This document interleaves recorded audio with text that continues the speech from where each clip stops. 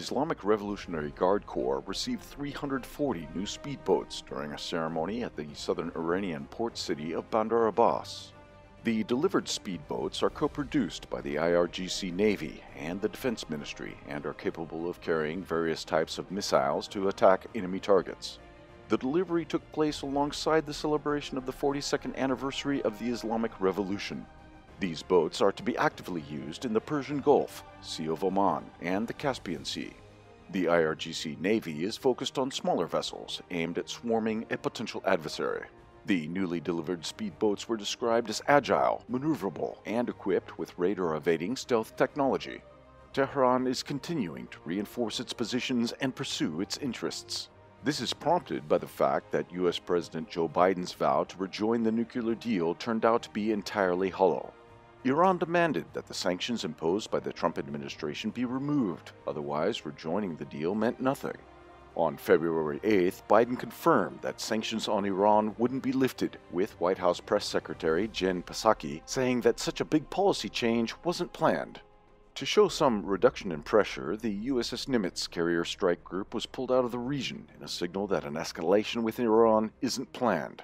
As that happened, Tehran, Moscow, and Beijing announced that they would hold joint naval drills.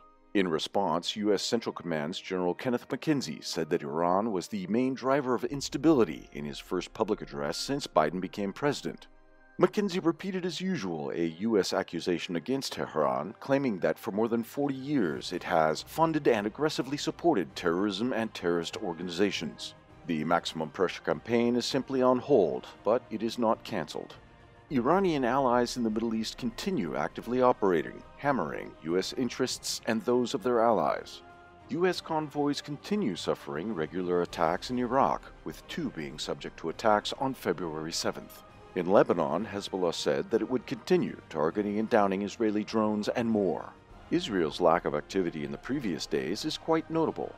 The most significant success is being achieved in Yemen by the Houthis. The Ansar Allah movement is pushing the Saudi-led coalition back as it destroyed ammunition depots and weapons in Marib. Riyadh also intercepted a swarm of suicide drones attributed to the Houthis, but there was no confirmation. Saudi Arabia is also remaining active in airstrikes and violating the Al-Hudaydah ceasefire, but with few results to show. U.S. and allied interests are being pressured all around the Middle East as the Biden administration refuses to turn its back on any of Trump's maximum pressure policies. The withdrawal of the USS Nimitz CSG is a likely welcome sign, but the sanction regime remaining surely spoils the party.